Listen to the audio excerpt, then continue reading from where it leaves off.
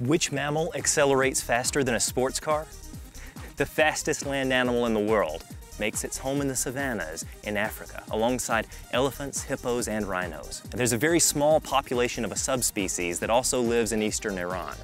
The animal I'm referring to, of course, is the cheetah, just a few feet behind me.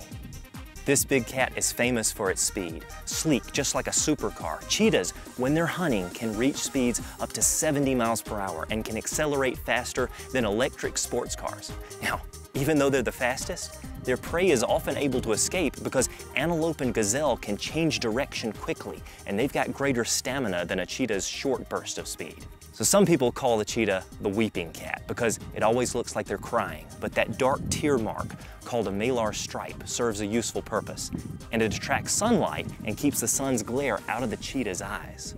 Their long tail serves as a rudder so the cat can make direction adjustments as it moves, and their semi-non-retractable claws act as cleats, giving them extra grip. Everything about them is streamlined for speed. Now, due to habitat loss, cheetahs, like most African animals, are endangered, with only a few thousand remaining in the wild. Cheetahs produce more offspring than other cats, but many of their young become food for lions, hyenas, or other African predators. As many as 90% of cheetah kittens won't make it past 3 months of age due to predators and death from illnesses. Now, cheetahs don't have much genetic diversity, so they often have weak immune systems. Cheetahs are felines, along with lions, cougars, tigers, bobcats, house cats, and more. However, researchers have noticed that there isn't good evidence of interbreeding with other types of cats. The design of the cheetah is beyond amazing.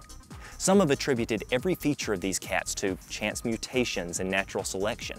But the more research that's done in genetics, the more it appears that some of the complex mechanisms found in these awesome creatures are irreducibly complex.